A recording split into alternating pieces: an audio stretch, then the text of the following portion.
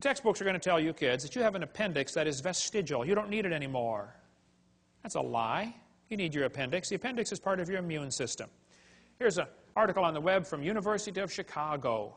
Ask a scientist. Nancy writes in and says, what is the function of the appendix in a human before it is taken out through surgery? This lady writes back and says, the appendix has no known function. She's way behind the times on that one. She goes on to say, it is believed that the appendix will gradually disappear in human beings as our diet do not include cellulose no more.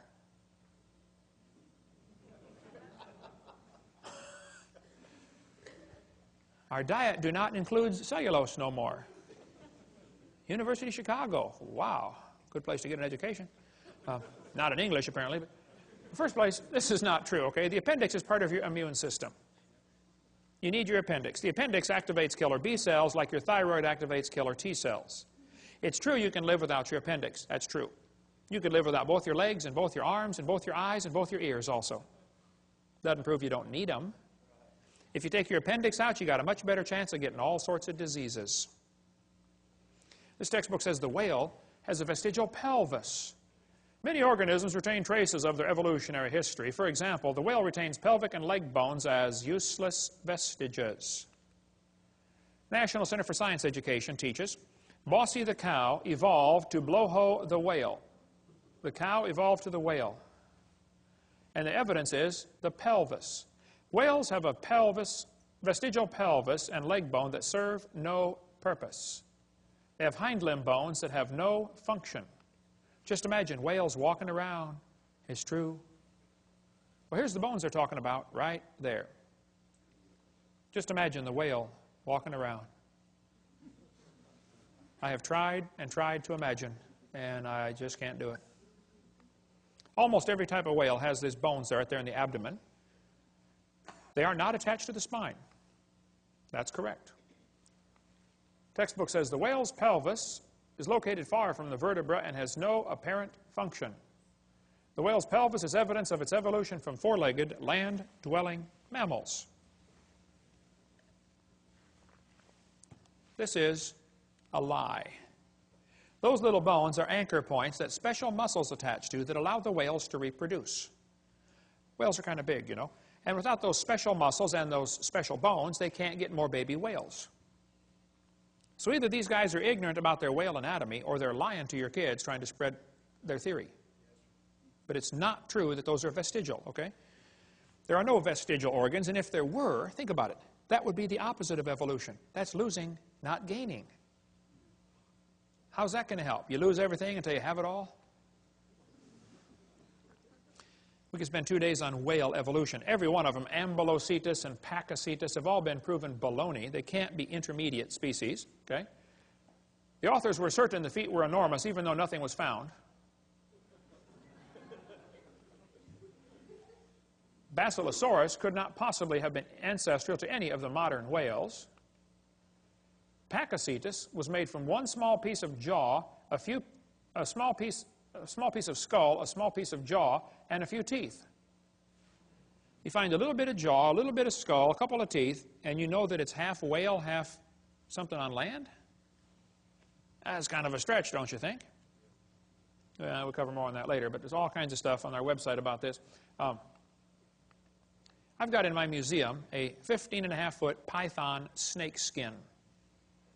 If you look at the south end of that snake skin, it's got a couple claws attached to a little 2-inch bone going up inside the snake's body.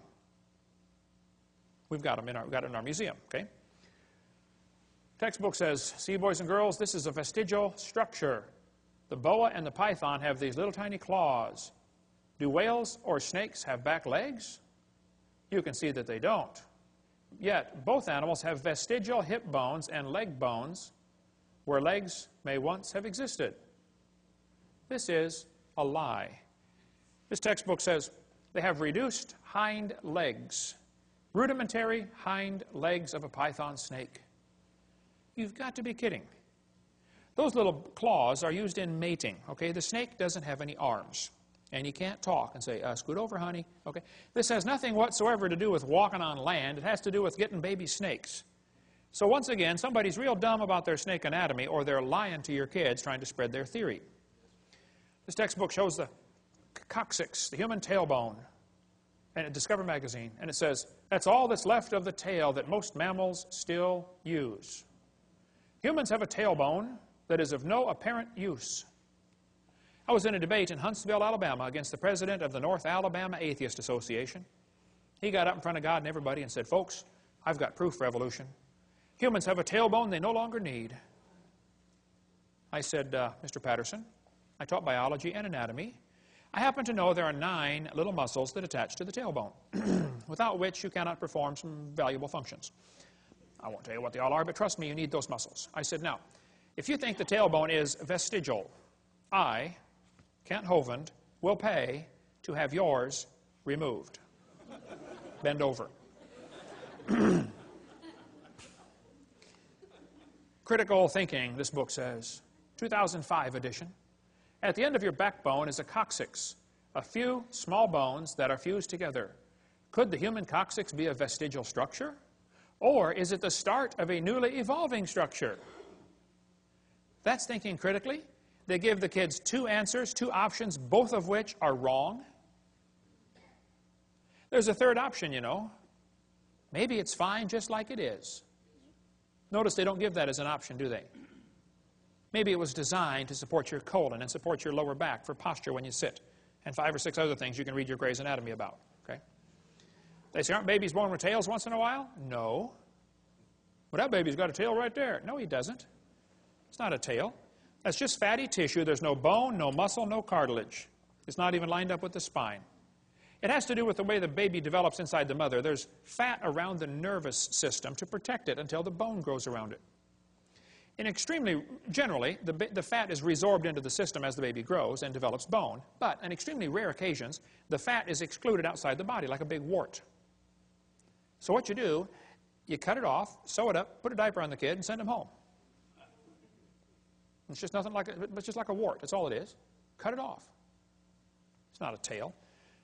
This one says the coccyx is a small bone at the end of the human vertebral column. It has no present function, and is thought to be the remainder of bones that once occupied the long tail of a tree-living ancestor. They told me when I was a kid, man used to have a tail, but he lost it because he didn't need it. I thought, didn't need it. Have you ever thought how handy a tail would be? Have you ever come to the door with 2 sacks of groceries? Man, wouldn't that be nice to be able to grab that door and walk right in there? You could drive down the highway and hold that can of Coke and tune the radio knob all at the same time. Lost it because we didn't need it. That's a lie.